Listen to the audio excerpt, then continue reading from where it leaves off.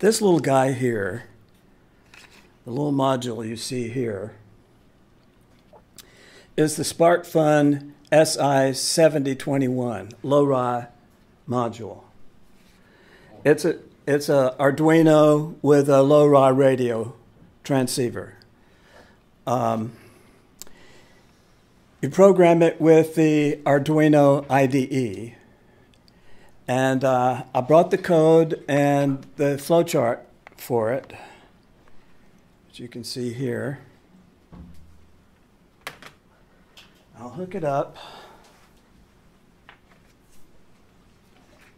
And of course, I'm using the device I'm doing the video with on. Think forward here. So we plug in the module, and the cell phone is powering the module. You can see the lights up here. Okay. I'm launching a terminal emulator. I hope we all remember the 60s.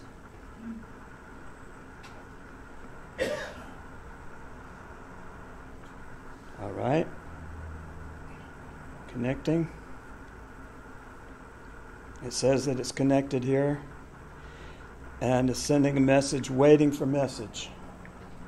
So if I touch the message part, the keyboard comes up,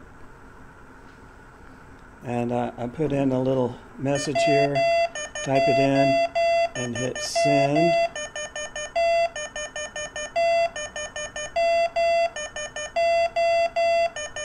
Hear it? Yes. They need to open the door. Open the door. Put the candle back. That's good. Okay, sending another message. Okay, this is all text, numbers and text, right? No uppercase, just text.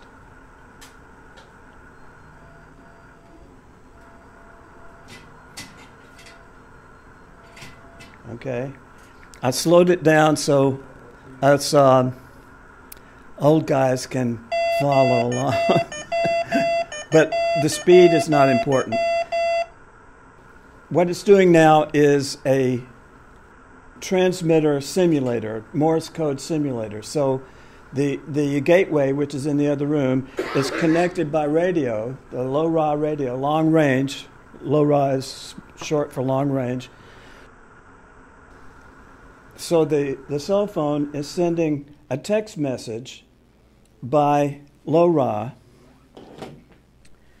to the gateway. The gateway is translating the text message into Morse code and controlling a transmitter and sending the Morse code. Of course, there's no remote control of the transmitter other than the key. But most transmitters today are remote control anyway, so. Right. The modern ones, not the old ones. Okay. Back to the video, shall we? So now you know that a text message can be sent by the LoRa radio to the gateway. The gateway is controlling the transmitter. So to bore you further, this is the flowchart for the transmitter, for this module here. The complexity of this is that there's programming to do on the transceiver that does terminal emulation, and there's programming to do on the gateway that controls the transmitter. This is the flowchart for this module. And as you can see here, this part right here, this is typical of any Arduino. You have to, it loads the libraries, sets up the variables and the constants, loads the setup, which initializes the radio, checks to see if it's working. And there's all this stuff that the radio can do. and then it goes into the loop, which is the hard part. The loop is mostly programming. So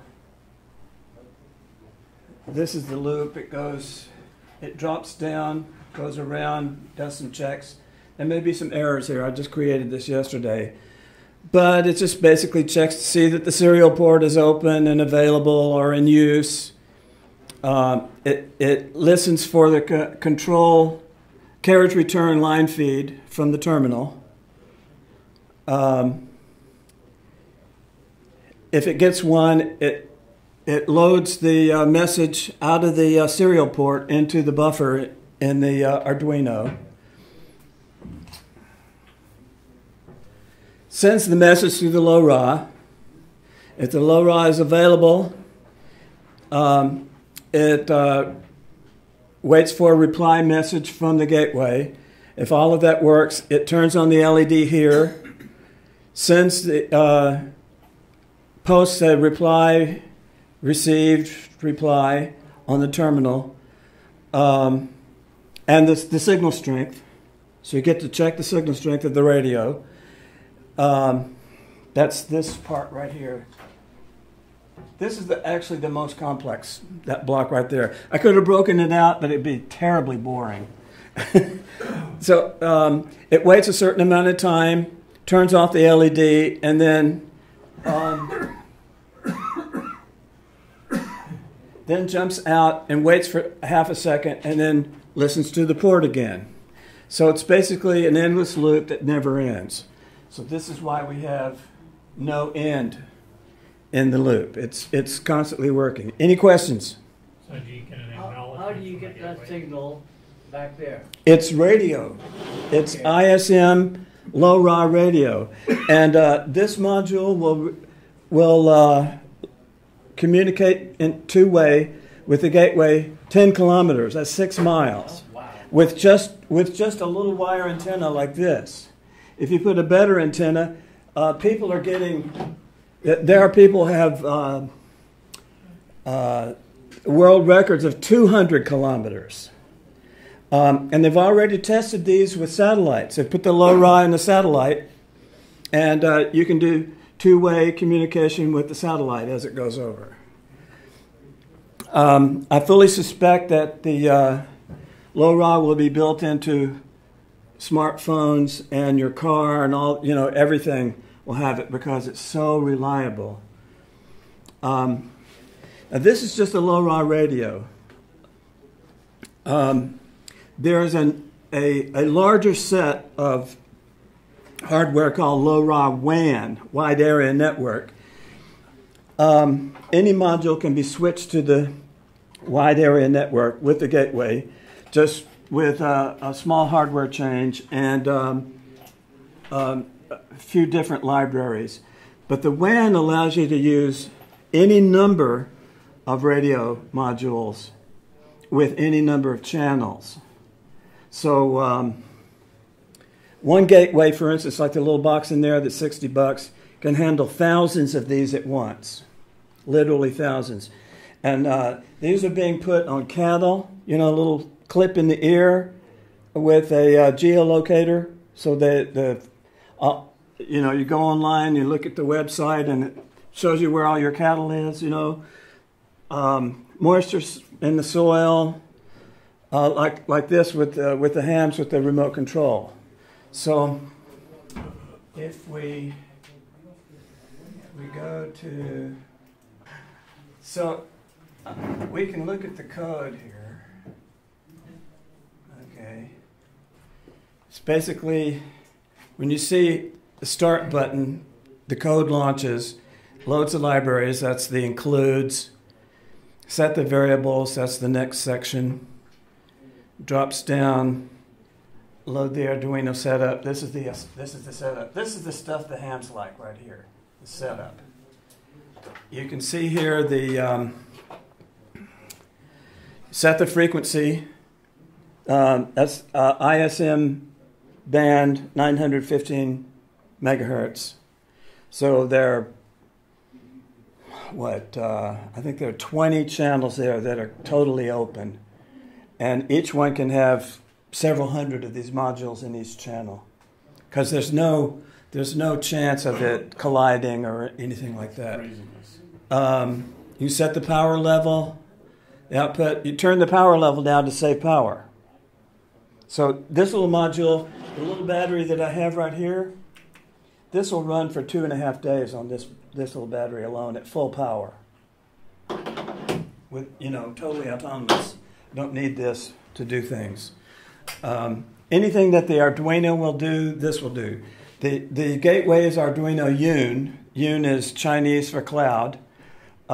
So the gateway is in the cloud, and it will communicate with Watson, IBM Watson, ThinkSpeak, which is MATLAB, the Things Network, which is European. Europeans are way ahead of us on this. There's much more development going on in Europe than here on this with this technology. They're way ahead of us. There are thousands of gateways online. So I could put this gateway on the roof here with an antenna, and everybody in this whole area could use it. So there's the spreading factor. By spreading factor, it's spread spectrum. That's how it gets extended range, by being spread spectrum. Signal bandwidth, there are a whole bunch of choices there. And the coding rate. There are a couple of things there I don't understand, but I don't have to. I just have to set them right here and right on the gateway. If they match, it works. And then the loop. This is the programming part, the part that no one wants to do. So everything in the flowchart you see in the code, and I won't bore you with the code unless you have questions. Any questions about the code? Hopefully not. So you can see that that the code is quite weird. This is the serial port stuff that displays on the terminal and so on. If I mount the Can you download the code from somewhere? No, I created the code. Yeah, you have. Could you upload it then? Yes, I can share it. Is that what you mean? Yes. Yes. Since you've done all the work. Yeah. And this is still rudimentary. It's very rudimentary. So let's go to here. Okay, yeah, this is the gateway flowchart. I thought I'd left it behind, but here it is. And I can't find the cursor. The bugs are in the way. Okay, this is much simpler, and I could break this out. This could be pages and pages, but basically, it's very similar to the code that goes in here, except it has to translate the message to Morse code, and that code is available online. It's quite popular. And there are several different ways to do it. I used Case Switch to do it. And I was able to add all of the new stuff. There are a few codes that are not old Morse code. There are a few new ones. And this does all of them. So numbers, letters, and the @ symbol, that's what's been added. So you can do email. So it's just a matter of adding to this code so that it can send the message as email instead of controlling the transmitter. It's very, since all the code is there and it's doing all the translation, I can have it do Morse code and email, either way, both ways. Okay, let's go back. Go back to the code. Okay, view, syntax, it's C. Okay. All of this stuff here is the Arduino. These are the libraries. This is the frequency it's using, 909.2. It's turning on the heart LED is on the gateway. An LED comes on to show you that the code is live. Doesn't have to, but it's good to know that your code's running with an LED. Otherwise, you wouldn't know. These are the variables for the you know, the Arduino, the Yun in the gateway is actually generating the code using pulse code modulation. This sets it up. There's the dot and dash lengths, and the relative lengths. You see the init.len equals 100. That's the speed at which the code is being transmitted. So I could put a pot or a switch on the hardware, and I could change the speed at which it's transmitting. You know, I made it really slow. Yes, sir, Neil. I'm not sure I follow what you're saying. Is this how many characters per second you're sending? Or? It's the rate. It's, you know, there's a relative like 3 and 7. Code. It's in other words, the smaller that number is, the faster the code will be going. So you're not sending Morse code across. No. You're sending a message Text. over RF code. It's packet text So it's to the gateway, and this is the code on the gateway. It receives the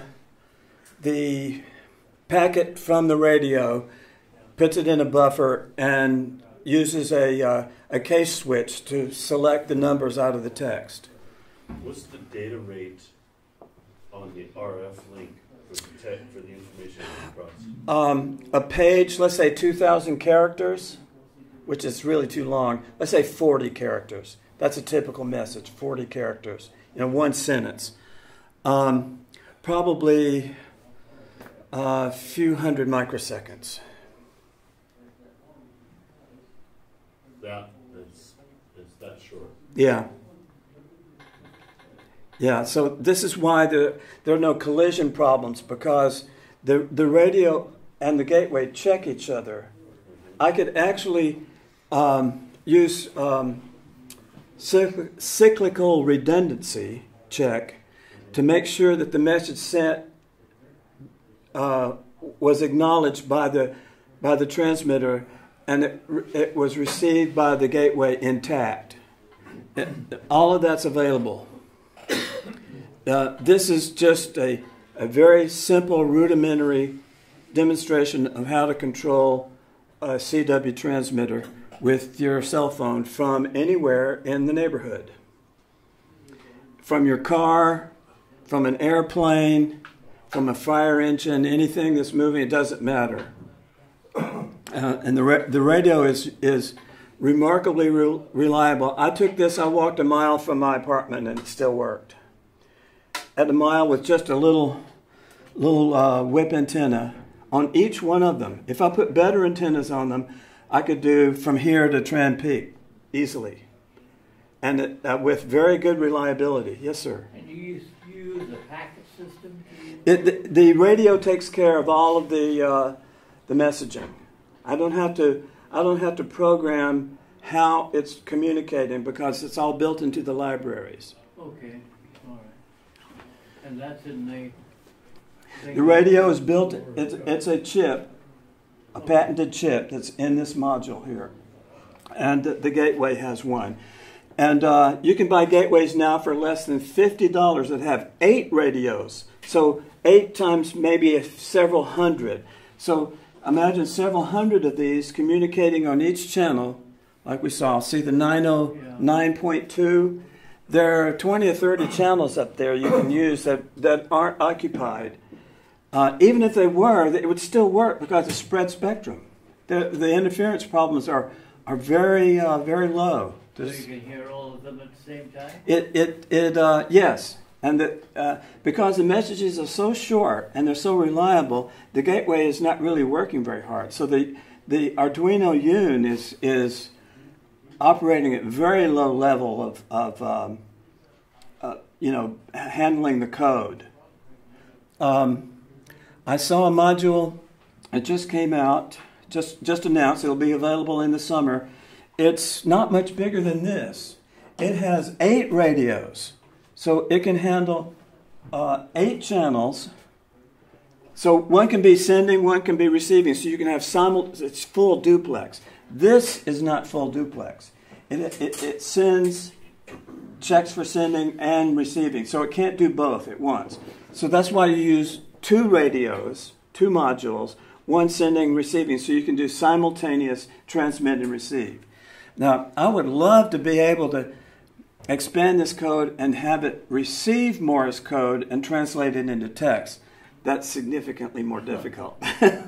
But it can't, you know, it's totally possible. What does that chip run? This, I bought this last year, $22. The gateway is $60, and then the newer ones are even cheaper and with many more radios. So let's say you put a single gateway connected by Wi-Fi or Ethernet to the internet.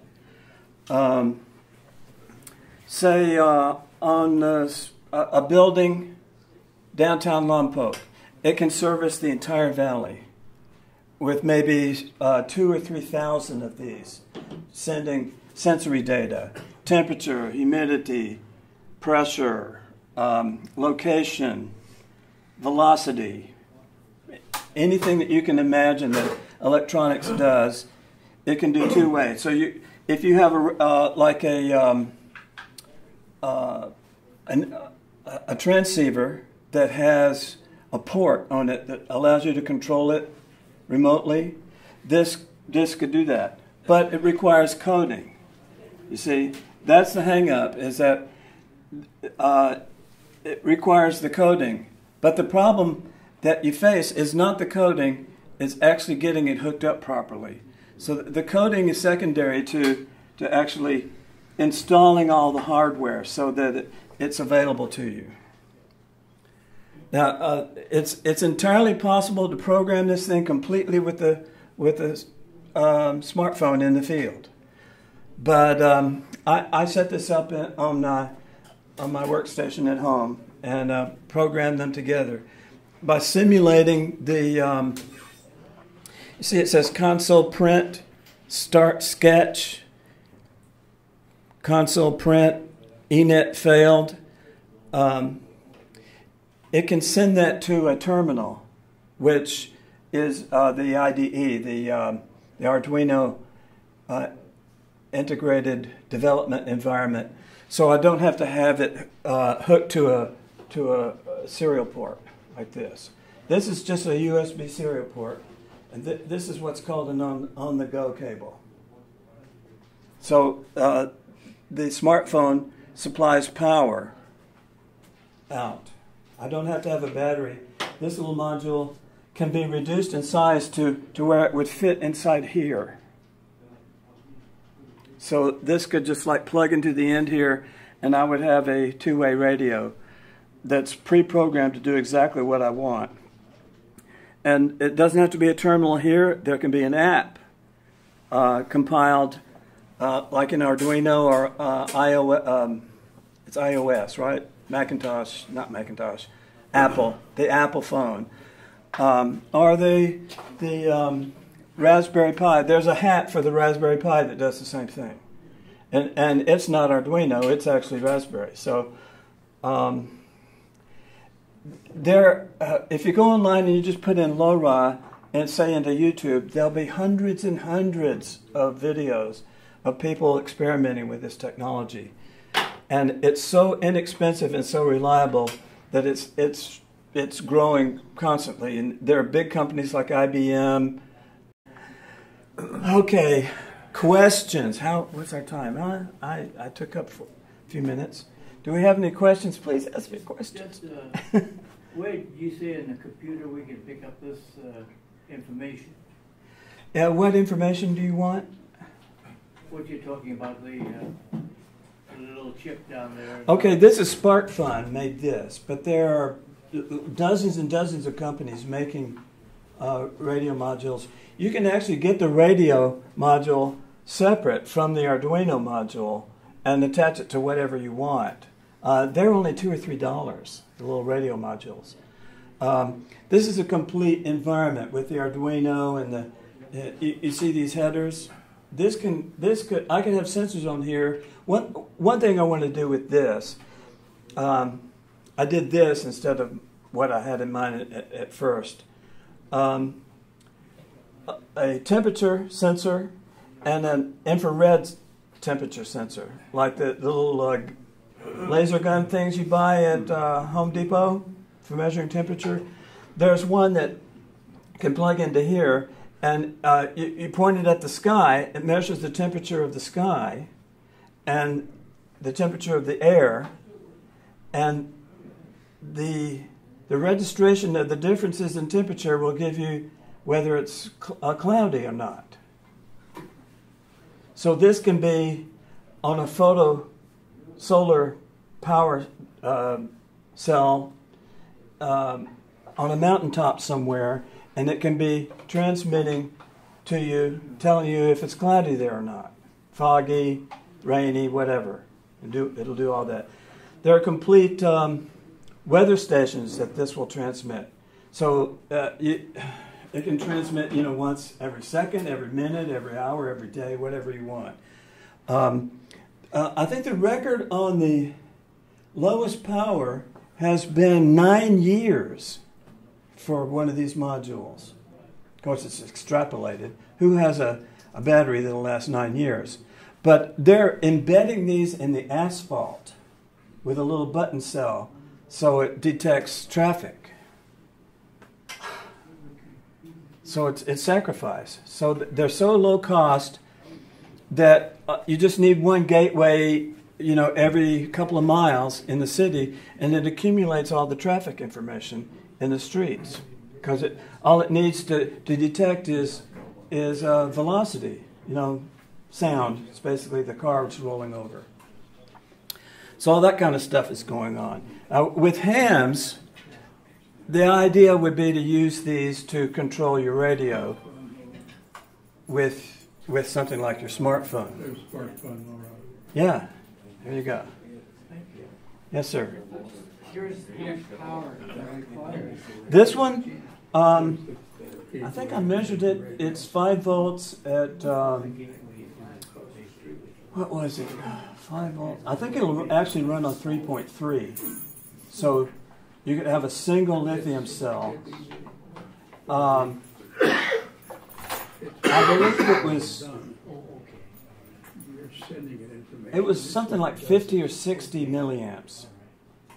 While it's transmitting, you can actually make it go to sleep and wake up, say, every hour, transmit a message or receive a message, and go back to sleep. So basically, in a lithium cell, those real fat ones you get like there's one in here. There are a couple of them in this thing. It could probably run on one of these for years with this wake-sleep thing going. This is one advantage we have with this stuff. So, with the hand, the idea here is to do emergency stuff. So I can control a transmitter in an emergency.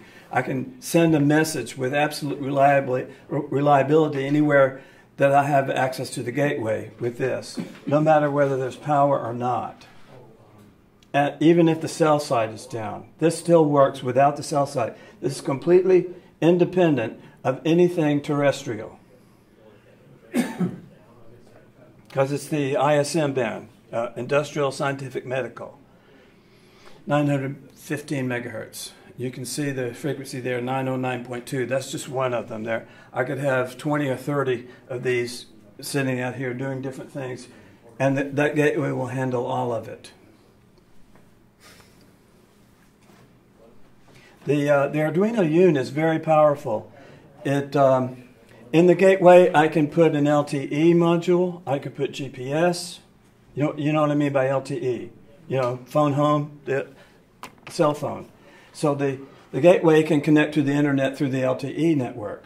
It has Wi-Fi. It has 2 Ethernet ports, one for wide area and one for a local area. If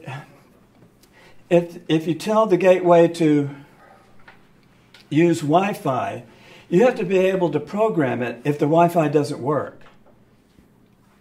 So it has to have a separate network with its own IP address, so that you can configure the gateway if the Wi-Fi doesn't work.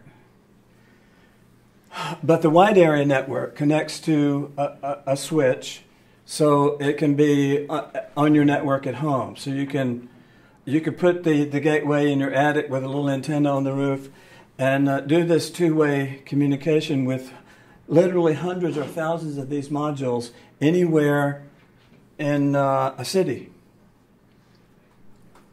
Craziness. So it sounds like the application is fairly strong on the telemetry side. Yes. I'm not sure that it would keep up with the bandwidth requirements that we're seeing in today's emergency traffic. So, where you're sending, large forms of data. No, it's in fact, it's intentionally kept punctuated to accommodate as many messages as possible with a single gateway. There's a limitation on the duration of the message in time. I think it's 40 milliseconds or something like that. But at 125. What's the bandwidth here? 100. What does it say there? Spreading factor, signal bandwidth, 125K. So that's the baud rate, 125K. So a message of 2 or 3 sentences is a few microseconds. Boom, it's gone. How long at 125K? Let's say the baud rate is 1/10 of that, so it's say 12K baud. 40 characters that's just a few microseconds.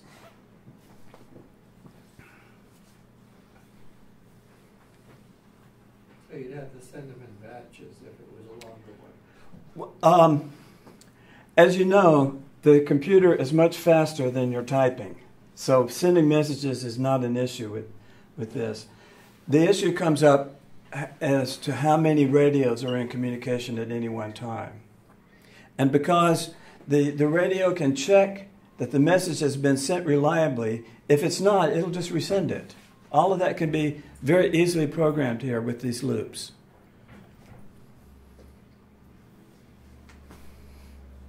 So I'm asking a question, should I try and pursue Morse code decode, sending the Morse code as text to the radio so we can see it on the smartphone? Should I do that? You think it'd be worthwhile? I think there'd be more value being able to put telemetry on their sites where you can measure temperature, water sensor, battery voltage, AC voltage, having all of that metering for the various sites. Health information of the site. Yeah, exactly. That's out of band signaling, so that if you lose your communication, you can do a quick check on what you have. Is it alive? For health in your infrastructure. This is well suited for that. That's why this technology was developed, is to do those very things. So if you lost power at site 1, for example, if you're not getting a response, you can check with that and go, oh, okay, well, AC power's down, our DC voltage went down to 9 volts. Oops. Okay, here's something I haven't talked about that relates to that. The gateways, you can program them to mesh. So they will mesh through the LoRa or through the internet. Whatever, or even the LTE, they'll mesh through the LTE. Right. So they can be programmed so you have multiple gateways. Let's say there's one on each of our repeater sites. And wherever you are with the radio, it will send the message, and it will always get to the internet or wherever you're sending it, because there are so many gateways available, they'll mesh together. So, like you said, if a site is down, if it's lost its wireless or whatever, the gateways will mesh together. So it's another layer of infrastructure that's very low power, very reliable, that can be used to do exactly what you said, check the health of different sites or hardware or with the weather, whatever they're trying to do. So with this system, if we had another radio, let's say at a site, does it have the ability to then send commands back to it to say, It's power reset the mhm. the Yes. reset this circuit or pump the power on this or turn There on this battery. are a couple of modules available, gateways with 2 radios. You can do simultaneous, full duplex. So you can be sending commands and watching what they do in real time on the same receiver, transceiver. Just a little bit extra cost, and of course it's programming. But the great thing about the programming is, once you get the gateway set up, you can program it remotely. You don't have to be at the gateway. You can set it up there so you can program it through. Now, someone told me that I read where they're going to try and do programming through the LoRa module. I don't know how that's going to work, but certainly through, dynamic DNS, that's totally possible. So the gateway can have its own IP address.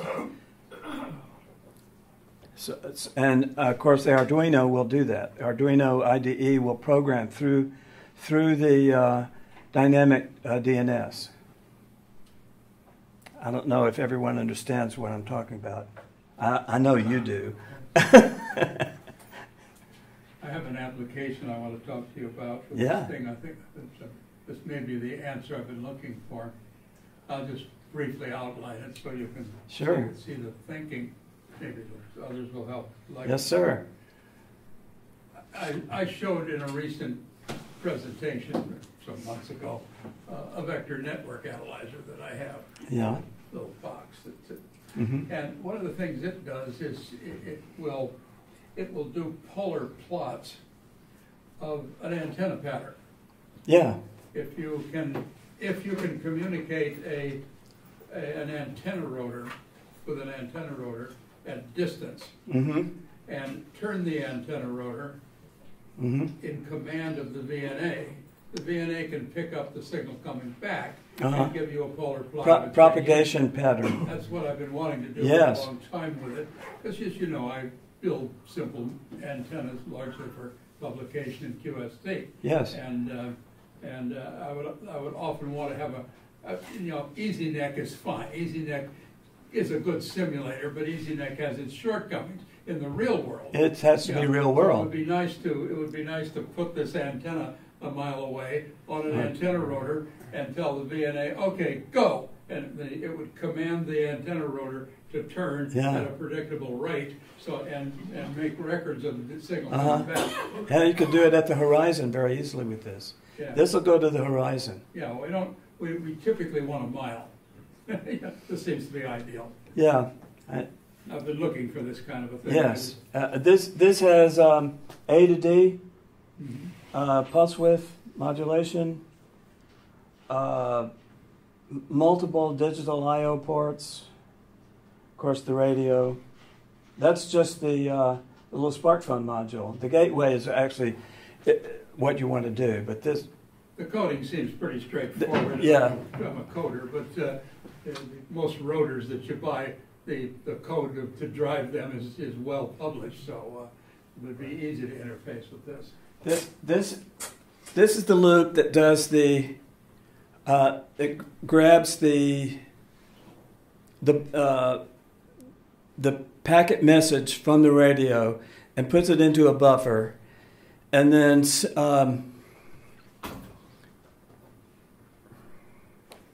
checks to see if there are any upper or lowercase, makes sure everything's lowercase.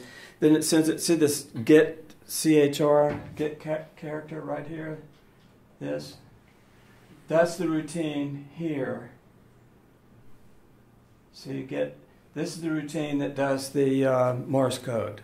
And you see it's a switch case routine. So all the numbers in the alphabet are below this. We don't have to go through all that. You see on the right there, the column, all those columns. That's the Morse code It's a stuff. far cry from GWiz Basic. This is C. Actually, it's C. It's It's a little cryptic, but Not if you the great thing is that when you have it on your desktop, you can test everything. So you can by building the code up, you can test to make sure everything works. The Arduino is doing the pulse width modulation to produce the tone that we heard. Yeah. And I actually have a light that goes on and off, an LED. It flashes. So with this routine, you could, instead of having it beep and flash a light, connect it to the key on the transmitter. So you're just sending Morse to an LED. Yes, yeah. It's all right. Of course, you know, people have 1,000-watt transmitters. That makes this thing very powerful. It's an impressive little device. And being wireless, you could have the transmitter up on the mountain, and you can be sitting in your bedroom, typing away on your cell phone, sending Morse code. You know, help! I need a helicopter. This has the little project that I have, and Dave Dowler and I have talked about this a lot in the past. We have a very ideal situation here at the club. The Site 1 and the clubhouse here are separated by quite a nice deep valley. Yes. There's no reason that antenna rotor couldn't be put over at Site 1 and the command of it with the VNA over here, such that we could simply, you built an antenna, you want to know what its pattern like. You haul it up, put it on the antenna rotor, over, come back over here and say, go, and you'll have a plot. Well, the gateway can be connected to the internet. At Site 1, you can put the gateway there. There could be an antenna, say, pointing down at Lompoc, so that the little radio module will work all through the valley there. Yeah. But you'll be able to access it on your smart device through a website, because it has a complete web interface. Yeah, I can see the ramifications. Oh yeah, it's massive. Interested in a point-to-point. And you can see the code is very compact. It's not a Yes, massive. Like I massive. said, it's not gee-whiz basic. And there are literally tens of thousands of people doing this stuff, and they have code online. I mean, it's just, there's a massive amount of not support, but participants with this. You have with you always. The reason why, people ask me, well, why hams? Why are hams? Well, hams are interested in doing emergency response, and this can be built into an emergency response system. I'm just demonstrating how it could be done. There would be, we would want total two-way command and control with sending messages. And the gateway can do DNS, so it could send and receive email. So it could do